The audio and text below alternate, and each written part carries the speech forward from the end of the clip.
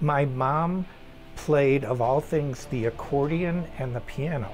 So when I was 5 years old, my parents bought this little organ, an electronic organ, and I watched my mom play.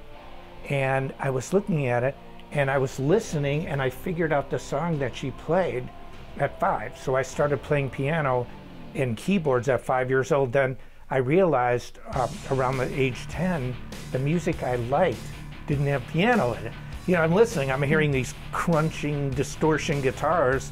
So I said, well, piano can't be the instrument that I really want to play for the rest of my life. It's got to be guitar. So really that's it. When it was rock music originally, that started me on the path of guitar. I studied jazz at first. I had a teacher that showed me jazz, and I'd play jazz songs, and the audience would be, oh yeah. Then I played a rock song, and everybody's like, yeah! So I thought, rock, metal is the way to go, and I enjoy it. I was at a music show called NAMM, and I had the guitarist Tom Morello from Rage Against the Machine come up to me and say, thank you, Mike. And I go, what?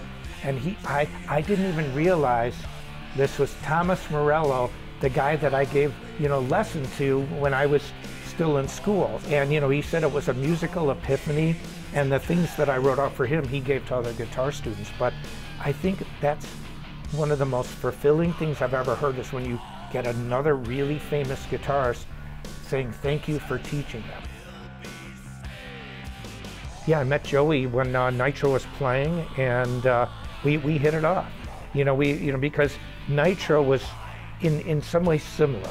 I can't. There's nobody like MANOWAR, so I'm not saying that. But we took a position. That's the main thing. We took a position. We took a stand, and we said, this is what we do, and we're going to kill at it. And I think that's the we're the basis of it.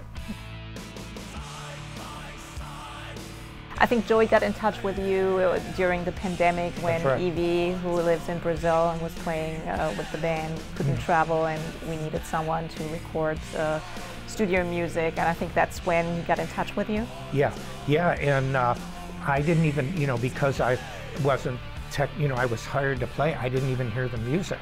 So I came here, charted out a couple songs, and realized right away this is, and plus I'm very familiar with the MANOWAR catalog.